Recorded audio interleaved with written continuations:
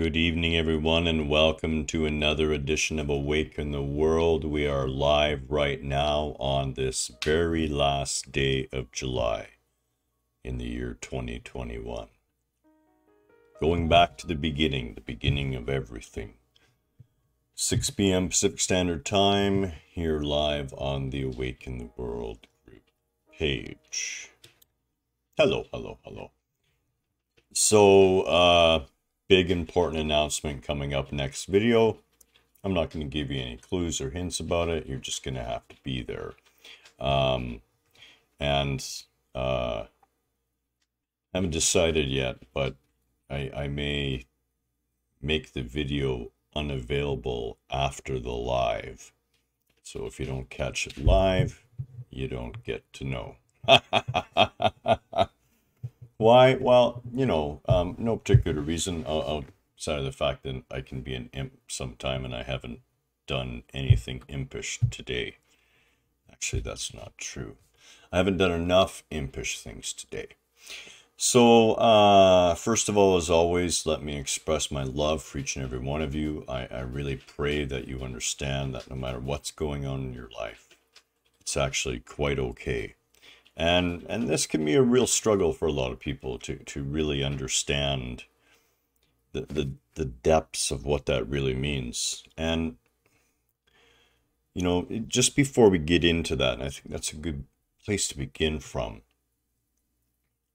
I want to make sure that if you're living as we are in this heat wave right now that's going on yet again, and granted the temperatures aren't as high, but they're still causing dangerous conditions inside of apartments and things like that, where people can't easily open up their windows at night due to the smoke. We have pretty much the worst air quality on the planet here right now.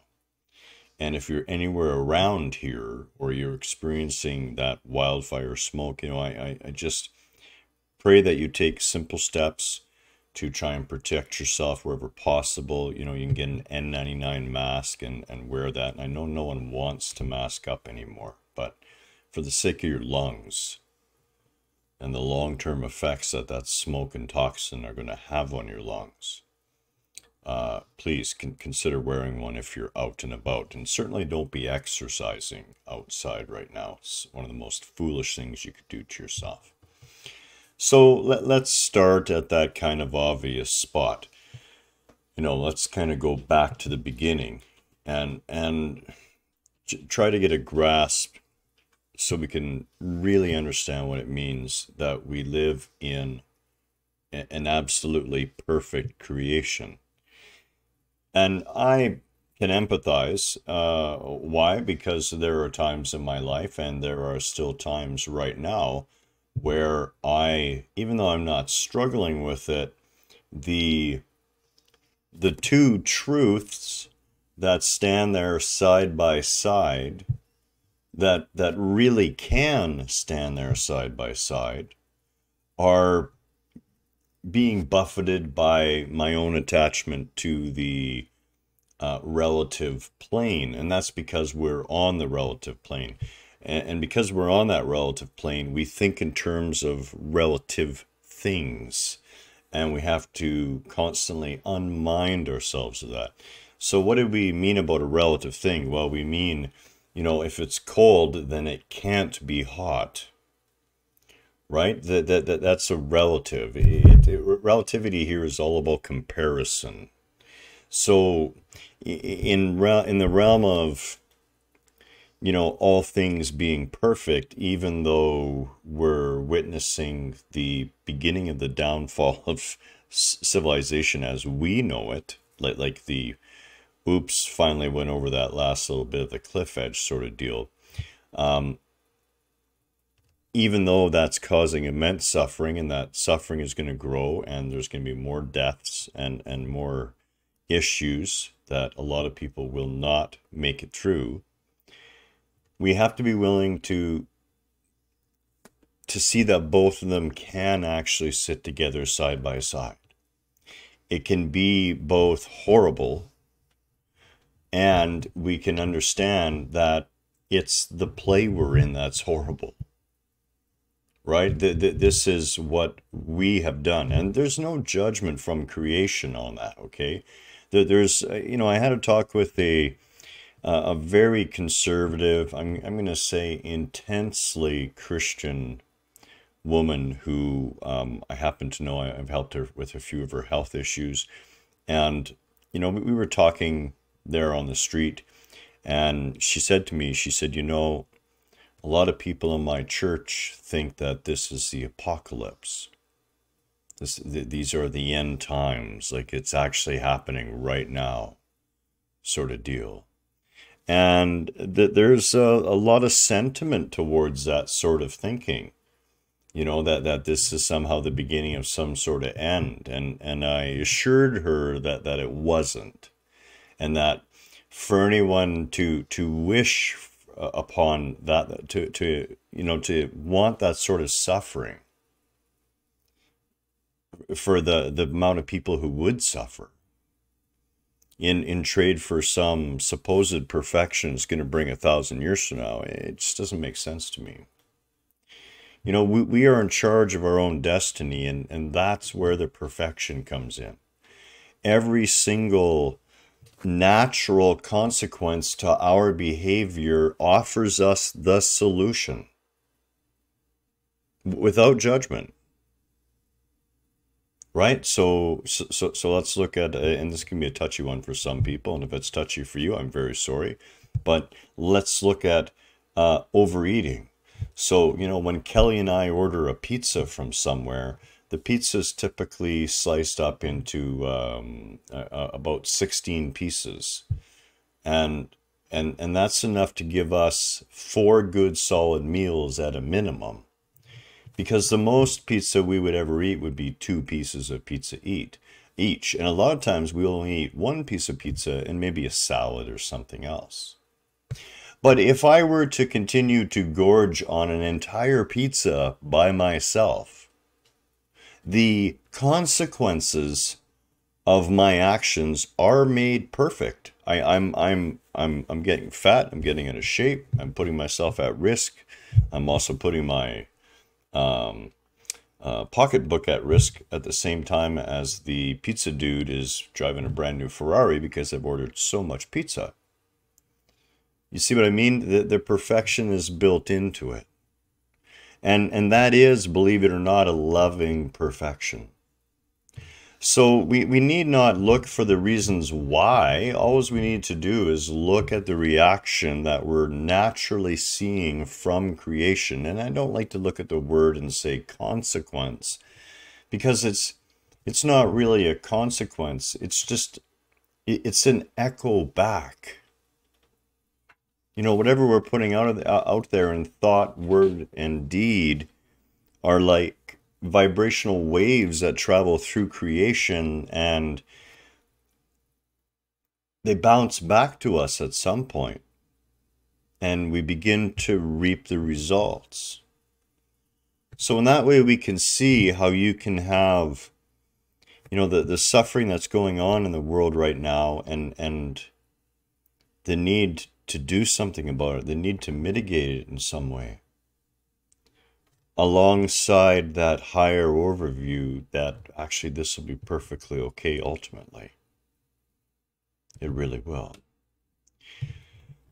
So, as I said, we have a special announcement that I'm going to be making next video, and I'm not going to tell you what it's about. What we're really going to talk about tonight is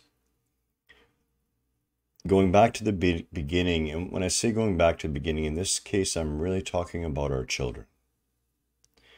They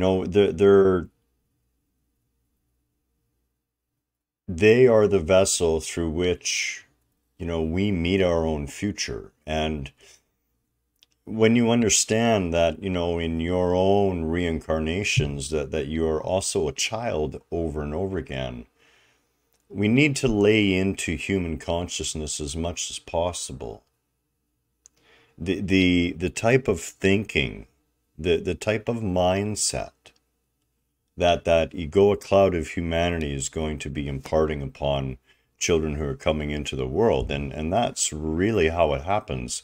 You know, a lot of people struggle to understand why, you know, one mother can have 3 children, and all 3 of them, their temperament is so polarized from each other, it's not even funny. And that's part of that journey that we take on a flavor to ourselves. And, you know, we still have an opportunity to re-flavor those children coming into the world, and maybe remember ourselves. You know, be able to recall ourselves these commandments, if you will. Now, I came upon this post, and it was called the 10 Native American Commandments. And I always chuckle at that sort of thing, because in reality, there's I'm sure, an unintentionally baseline racist sort of idea to that. I mean, for one, the Native American Indians are a diverse mass of peoples. There's not one Native American. There's an entire slew of different cultures within that. But I did really enjoy the commandments themselves. And going back to the beginning, you know, the things we're going to remind ourselves of on a daily basis, because really that's all we have left. You know, there's no massive change going to come anymore as far as what we're going to do to sort of fix this. We're in this for the long haul now, and a lot of that's going to be tough. And one of the ways that we can retain the balance and the mindset and that higher vibrational state that's going to be necessary to get through those things that are coming would be to begin to embody or to try and imbue those into our children and, of course, ourselves. So treat the earth and all that dwell thereon with respect. Now this is a big one that we never really learned, obviously. It's pretty damn clear. But we can certainly start to teach it to our children. And I gotta say, I'm a little disappointed at the number of violent children that I see who are freely throwing rocks at birds and stomping on bugs when they see them, and trying to kill a bee when it gets too close. And we need to imbue into our children, and of course remind ourselves of, the realization that we need to treat the earth and all the species that dwell here, everything that is here, with respect, because we need it all. It's all part of a very finely tuned machine that allows us to survive here. And we're really doing a number on the machine. The second, you know, commandment, if you will, is remain close to the Great Spirit. Now, when I think about this, I'm not always, you know, meditation for me, to be honest with you. But at the same time, it's not really about you sitting in meditation or about you, you know, attempting to have that communion. It's about reminding yourself on as often as need be, but many times a day, that you are indeed part and parcel of that Great Spirit. You are indeed part of that wondrous whole. And that even though there may be things in your experience right now that you're struggling with, this closeness to that Great Spirit, to that divine consciousness, is the real. It's what you are and what you're part of. And you are whole and complete in that at all times. Show great respect for your fellow beings. This is becoming tougher and tougher as more of our fellow beings begin to act in more insane manner. I mean, I do understand that. I struggle myself. You know, I'm a very precise person, and I struggle with, you know, what I have to remind myself is idiotic behavior, not idiots. And that's a big thing to pay attention to. We owe every other being respect because every other being is part of us, because we are part of that one whole. And even if that other being is in, you know, I need to smack myself on the head with this a few times too every once in a while. Even if that other being is contributing to cutting down the rainforest here, our inland rainforest, or a rainforest anywhere else in the world, or you know, doing something else immensely harmful to the whole. There's more going on than what we see on the surface. And God is still there too. That divine consciousness that manifests all of us doesn't vacate someone because they murder somebody. They are still there. That divine spirit is still within them, is still them. And it's for us to come to understand the why and how of it. Work together for the benefit of all humankind. One of the things that's going on in the world right now is more and more separation. Instead of seeing more mixing of culture, we're literally becoming more separated from each other. And I understand when people get fearful and worried, they tend to run to the most familiar thing. But we are stronger together as a whole. And every part of us is going to be needed if we're going to get through this. We can't all turn our backs on what's going on in the world any longer and say, well, someone else or some other organization or some government will deal with this. We have to learn to work together. You know, it's a lot more fun to play together than it is to make war together. And it's a lot cheaper to play together. And then all that money that we would use to make war could go to saving ourselves from the climate disaster that we've made. That's here right now. Give assistance and kindness wherever needed. You know, this one sounds like an obvious one, but we have to be very careful in understanding that, you know, assistance and kindness not be about any sort of big act. It can be the simple act of a smile. Assistance and kindness is more about a state of your personal being, a state of understanding that in every encounter, you're meeting a persona of God. You're meeting one of the many faces of the divine character. How do you treat that divine self that's interacting with you? How do you approach that sort of engagement? Do what you know to be right.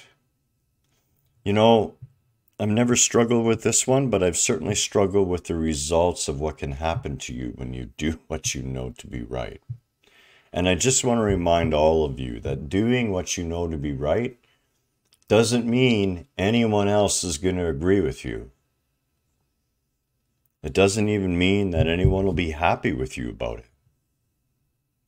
What it does mean, though, is you're going to be staying loyal and true to the only thing in all creation that you're called upon to be, and that is to yourself. Your whole self. All of yourself. Look after the well-being of mind and body. This is a tough one. I'm not perfect in my own regimen, and part of that is because I've already been dead a few times. I know what's waiting. I'm in my 60s. I'm in the twilight years of my life. Yeah, right. No hope, I'm sure. Going to be around way too long. I already kind of figured that one out. When we're talking about well-being of mind and body, we're talking about doing those things that enliven us. So, eat as healthy as possible. Don't beat yourself up if you have a cookie and the cookie's not a healthy cookie like our cookies. Go ahead and chomp on a hamburger if you must every once in a while. Just make sure you apologize to every cow you see for at least a week afterwards. No matter what it is, care for yourself. In other words, understand when your own thinking processes are beginning to do yourself harm. Right? And be willing to do something about that. Understand when the energy you're putting into your body is not positive, uplifting, enlivening energy, but perhaps dead energy that you found in a cardboard box in the frozen food section. And, don't beat yourself up. Just understand what it does to you. Dedicate a share of your efforts to the greater good. In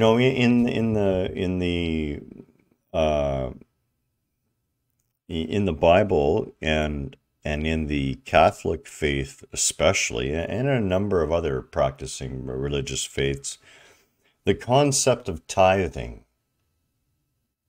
the concept of sharing a part of your profits, a part of your cash flow or goods flow with the whole. Why? To the greater good. So it's good that you're doing well, but it's even better. It's even gooder still.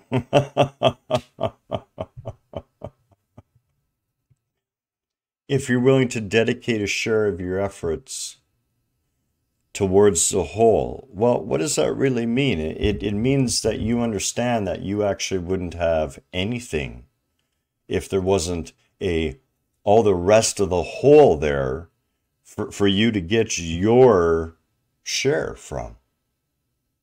Right? I mean, if you're the only person on the planet, you're not going to earn yourself very much money. You'll have everything you need, I'm sure. And you won't have to give away any of it. But I think you're going to get very lonely very quickly. Be truthful and honest at all times. I'm not even talking about other people because that is not where it needs to begin. Okay, everyone knows that the main reason we're not honest with other people around ourselves is fear. And the main reason we're not honest with ourselves is that same fear or guilt. Be truthful and honest at all times to oneself. Now, that can get you killed. It can get you thrown in prison. It can get everything taken from you. It can turn your life into a miserable living hell. It's really your choice. Most times the worst things that happen is you get excommunicated from your family for the next 50 years, which I guess compared to being shot dead is probably better. I mean, I would take being shot dead, I think. Bottom line is be truthful and honest to yourself. Understand that you are the source of your creation. Your perceptive view of the universe is yours. Be true to it. And be true enough with yourself to be willing to adjust yourself when you see that you're not being fully honest. Be willing and open enough to say, you know what, I'm not actually being fully honest with you, I can't deal with that, so I want to restate what I've just said to you. That is the mark of a powerful being and a person who recognizes their own power. When they're willing to stand in their own truth and be honest at all times. Last but not least, this is a big one, and it's also the key to that whole thing about guilt. Taking full responsibility for your actions. And I'm going to expand that to say take full responsibility for your thoughts and your words and your deeds.